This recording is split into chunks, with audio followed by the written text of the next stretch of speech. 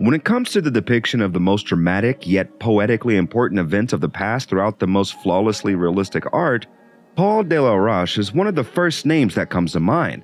Known for his attention to detail, dedication toward research before painting, and his love for dramatic lighting to emphasize details, Delaroche created many masterpieces, and one of the most historically significant has to be the execution of Lady Jane Grey. What is it about? Who is Lady Jane Grey? What's the story behind the painting? What's the political significance of the event that the execution of Lady Jane Grey ended up being one of the most famous artworks of Delaroche? You're at the right place if you have all these questions, because we're going to discuss everything in today's video. So let's get started. As we can tell by the name, the painting is about the execution of Lady Jane Grey.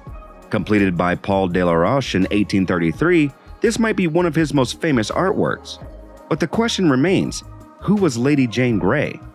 To answer simply, she was the Queen of England for 9 days before it all went downhill from there and ended up with her being executed.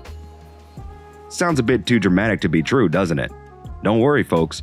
You'll know pretty much everything about the painting by the end of today's video. Once again, let's step back and just notice the main parts of the painting. At first, of course, we see a fair-skinned lady dressed in the simplest and most innocent white dress with no jewelry or accessories. In front of her, there's a wooden black block, and you can guess how she was executed: by being beheaded. Under her striking white dress, a velvet cushion can be seen for support, and under the wooden block, we can see a pile of straw which is meant to absorb the blood shooting out of the blood vessels of the execution once the axe does what it's supposed to do. Besides the young lady in the center, we see a man on the right who seems to be guiding her toward the cushion and the wooden block, preparing her for execution. According to interpreters, that man is Sir Thomas Bridges, the lieutenant of the Tower who was responsible for managing the entire execution. Another man can be seen standing with an axe, waiting for her to get into position. If you look at his expression, you can tell he's well aware that this is not just any lady about to get beheaded. The slightly furrowed eyebrows indicate that he's attentive or even pitiful and sympathetic towards Lady Jane Grey. Now, let's take a look at the left side of the painting. Behind Jane, the blindfolded girl, we can see another girl standing with her face toward the pillar, refusing to watch the execution, while another girl sits there with her eyes closed, seemingly unconscious. As we mentioned, Lady Jane was the queen of her land, even if it was only for 9 days. So for her to be executed in plain white underclothes while another unconscious girl lays there wearing a beautifully vibrant dress is very interesting and thought-provoking. At the right edge of the painting, we can see the black cloth that's covering the entire floor pushed back a little. But why? There's no one near it that could do that. Well, one thing about Paul Delaroche is every single detail of his painting holds a particular meaning. In this case, if you pay attention to the naked wooden floor that's exposed to sight, you can see his signature and date on it. And how lovely is it that instead of plainly signing the painting to claim ownership, Delaroche painted it as if it's been carved into the wooden stage and revealed purposefully, as if it's his show, his drama, his story to narrate. In fact, the entire painting looks like it was a stage show that had the audience to witness and beware of what would happen if they did what Lady Jane Grey did. But wait, what did Lady Jane Grey do that got her executed? As we all know, Paul Delaroche was famous for his artwork being strongly related to important political or historical events. The rise and fall of kings, the cunning lies and tricks overthrowing thrones, and the seemingly untouchable power of the crown was all depicted masterfully through his paintings.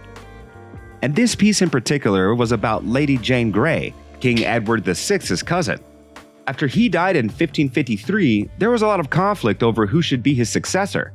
And of course, since we're talking about the royal family, there's a lot of conspiracies, planning, manipulation, and brainwashing involved. So even though the late king had stepsisters who were perfectly eligible to take the throne after him, none of them actually got crowned. But what does all that have to do with Lady Jane Grey? The later executed queen was married to Guildford Dudley. Their wedding was arranged by the groom's father and the Duke of Northumberland, John Dudley. Surprised? Usually known for the concerningly frequent practice of incest and pretty much marrying siblings just so the crown stays in the family, the British royals went out of their way this time. If it wasn't for Guildford Dudley, Edward would have been Lady Grey's husband. Anyways, Besides young Dudley's presence, another big reason why Jane didn't marry King Edward VI was because the king was suffering from tuberculosis and everyone assumed that he was very close to dying. And if, by chance, you've been keeping up with the Netflix series The Crown, you'd know what happens as soon as the person in power gets sick. The entire family starts campaigning or conspiring for secession, if it's not that bad. Otherwise, it just ends in the good old-fashioned way: bloodshed. In King Edward's case, it didn't end in bloodshed. Lady Jane was presented as the perfect option to pass his crown on as she was related to the king and, unlike his half-sisters, she was Protestant. Her in-laws were what a lot of people would call hungry for power, and using their daughter-in-law for the crown seemed to be the best option, and they've even got successful. As tuberculosis hollowed King Edward VI from the inside, Lady Jane's father-in-law, John Dudley, brainwashed him from the outside. And let's just say that he was good at it, and the king ended up ignoring his own half-sister, Mary, who was perfectly eligible for the crown despite the fact that she was a pacifist, and made Lady Jane his successor. But her reign lasted only for 9 days, as Mary became the public and the royals' council preference for leadership. And when the war started, John Dudley couldn't prove to be half as good as his brainwashing and ended up getting imprisoned and executed by the rightful heir to the throne. Jane, however, was innocent in all of this and already reluctant in becoming Edward VI's successor, so Mary spared her and her husband. Everyone, even her opponent Mary, knew that Jane was kind, intelligent, and graceful, so killing her seemed wrongful. But the men in Jane's life and their lust for power ended up getting her executed, even if the new heir, Mary, wasn't willing to. That's right, ladies and gentlemen. After her father-in-law's hunger for power got her on the verge of getting executed and somehow survived due to Tudor's kindness, her father decided to pick up where John Dudley stopped. Her father, Henry Grey, invoked rebellion against the king, and not only was that unsuccessful, but it also made things worse for everyone. All the people who had survived the previous battle between Mary and Dudley ended up getting executed. The enraged queen refused to show mercy for the second time and decided to execute every single person she saw as a threat. And that included the young and innocent Lady Jane Grey as well. The former queen was executed on February 12, 1554, at the age of 16 or 17 years old. After Lady Jane got executed, a lot of people considered it as a religious execution as she was Protestant while Queen Tudor was a pacifier. The English Reformation, which had begun under Henry VIII, was a major factor in these conflicts.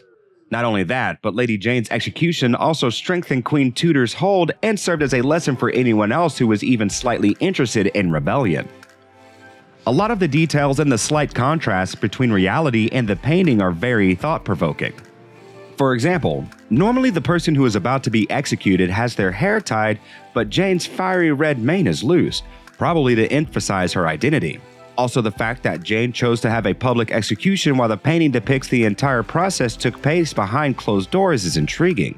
It's almost as if De La Roche wanted someone to see it for what it was, a show of power, so that no one else would dare rebel against the crown. We can also observe minute details in the posture of every character. For example, the helplessness and surrender depicted in Jane's body language is very readable. Her outreached arms and tired expression, as a seemingly fatherly and affectionate figure guides her. He narrates her life in a very ironically accurate way. For the depiction of Jane, De La Roche used his beloved Mademoiselle Anais for inspiration, and the painting was exhibited in the Paris Salon in 1834. Initially thought to be destroyed by the Thames flood, it was rediscovered in the Tate Gallery basement. And since 1868, one of Paul De La Roche's most famous art pieces, The Execution of Lady Jane Grey, has been on display in the National Gallery. And while on that note, we must end today's video, so click on any of the 4 videos on your screen now.